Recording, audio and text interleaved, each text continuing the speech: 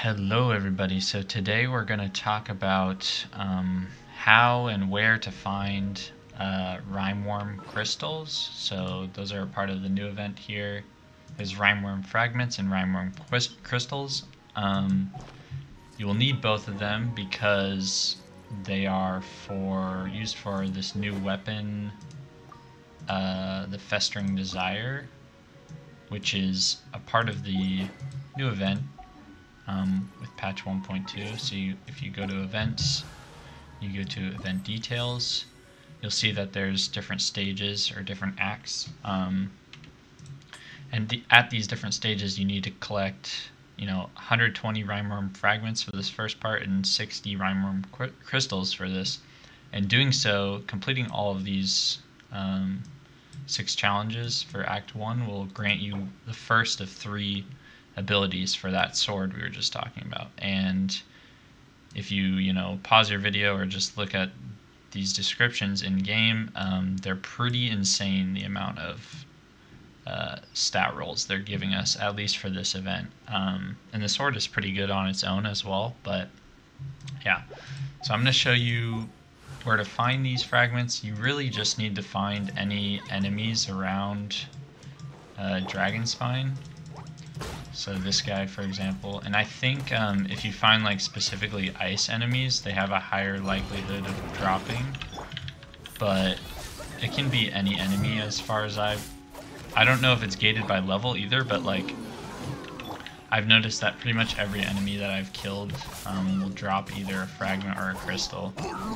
So like usually these bigger enemies, like that was a pretty strong enemy, those will drop the crystals, whereas things like the hilly churls up here will drop fragments for the most part. Gotta make sure I stay warm. Yeah, so I'm gonna show you that here.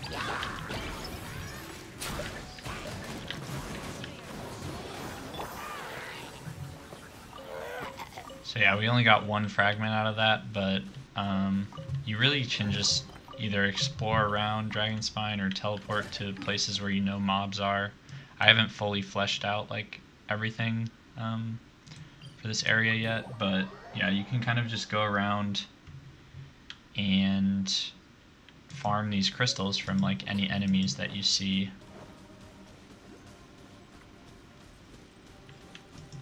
So yeah, for the bigger crystals, you can find a bunch of these Fatui skirmishers around in this area. There's a lot of big mobs in this area, and they should pretty much all drop the crystals as far as I'm experienced. So we'll see here, but I think for the most part they all drop the crystals, these bigger mobs. Okay, so they can drop fragments or crystals, so I didn't know that. I thought that it just meant that bigger mobs could drop crystals, but that's still useful because that puts you closer to that 120 that you need. And considering the event's only 12 days, you kind of want to get these as fast as possible. So that was 2 fragments there. And I'm just going to go along the beach here and kind of pick up more. But you get the idea. That's pretty much it. If you found this helpful, please consider leaving a like on the video or subscribing.